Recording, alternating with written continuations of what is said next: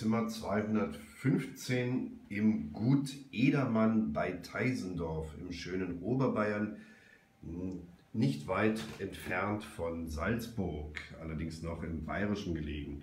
Ich bin hier gerade angekommen und zeige euch mal mein Zimmer. Wenn man hier vom Flur reinkommt, ist gleich zur Linken das Badezimmer mit dem Spiegel, Waschbecken. Wir haben hier die Toilette, eine schöne Dusche und die üblichen schönen kleinen Dusch- und Bademöglichkeiten und ein Föhn, ein Schminkspiegel, eine schöne Heizung zum Trocknen der Handtücher. Ja, dann gehen wir mal hier durch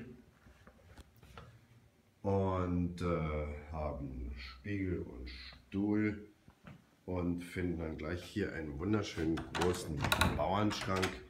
Wenn wir den öffnen, haben wir auch genügend Platz für die Garderobe. Da steht schon ein kleiner Koffer, ein Aschenbecher, obwohl es ein Nichtraucherzimmer ist, der ist wahrscheinlich für den Balkon.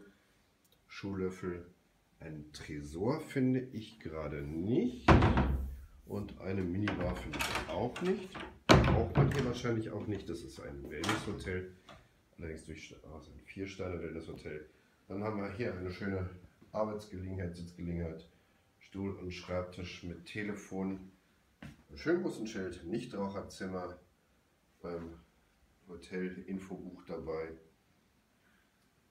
ein Werbeprospekt oder ein Flyer für Ihre Meinung zählt. Da wird um die Meinung gebeten auf den üblichen Bewerbungsportalen, Bewertungsportalen. Und dann haben wir hier das Bett für mich eingedeckt und die Wellnesstasche mit Handtüchern und Bademantel und so weiter. Ich werde mich gleich mal im Wellnessbereich aufbegeben. Und dann haben wir hier noch zwei schöne Sessel und ein Fernseher, ein Flatscreen an der Wand hängen, ein niedliches Stüberlbildchen hier oben dran. Und dann begeben wir uns doch mal auf den Balkon, blicken hier noch in das Zimmer hinein. Ja, sehr angenehm, sehr schön eingerichtet. Hier kann man es durchaus zu zweit ein paar Tage aushalten. Und dann, ja, das Wetter ist gerade jetzt im Oktober ein typisches Wellnesswetter. Es fängt hier ganz leicht an zu nieseln schon seit einer Weile. Und da ist der Parkplatz des Hotels mit der Landstraße vor der Tür. Und dann werfen wir den Blick hier rüber. Das hier unten ist eine schöne große Wiese mit Groß- und Spielplatz und ein paar Heumandeln oder auch Stiefeln, wie man im Stubaital sagt. Und das da drüben ist der Wellnessbereich. Da begebe ich mich jetzt dann gleich hin. Natürlich ohne dort zu filmen. Ja. Und werde jetzt mal etwas Zeit hier im Oberbayerischen genießen.